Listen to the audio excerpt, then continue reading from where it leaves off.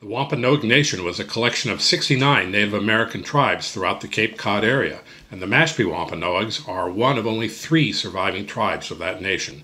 The Mashpee Wampanoags note that contact with immigrants and non-indigenous people was not a singular event, but rather is a continuous experience from 1616 to the present day. These contacts have had profound effects on the tribe.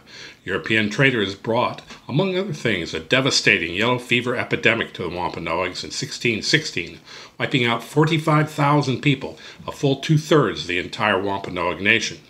Waquoit Bay was part of Wampanoag tribal land when Pilgrim settlers arrived in 1620 and established their settlement on Wampanoag land.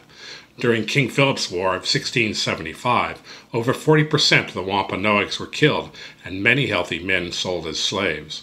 Starting in the 1630s, missionaries began converting Wampanoags to Christianity, which had an effect of moving people away from their traditional cultures. Cultural assimilation has been an ongoing issue in interactions between indigenous and non-indigenous people. Despite devastating loss of people, land, and cultural connections, the Mashpee Wampanoag tribe perseveres through the challenges. It was in 2015 that the U.S. Department of Interior approved an application by the Mashpee tribe permitting them to begin acquiring tribal lands. Also in 2015, the Wampanoag Nations partnered with Waquoit Bay Reserve to educate the public on people's connection to nature and the Wampanoag way of life.